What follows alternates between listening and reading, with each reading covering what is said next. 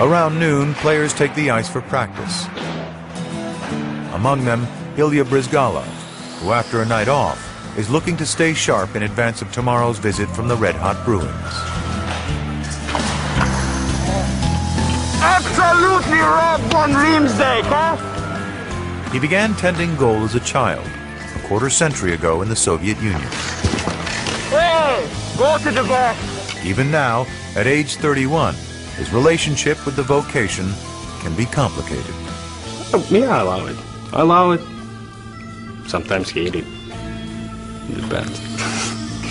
Like a few weeks ago, like they hit me, like they broke my chest protector, and during the practice, and they stick, like guys continue start hitting me.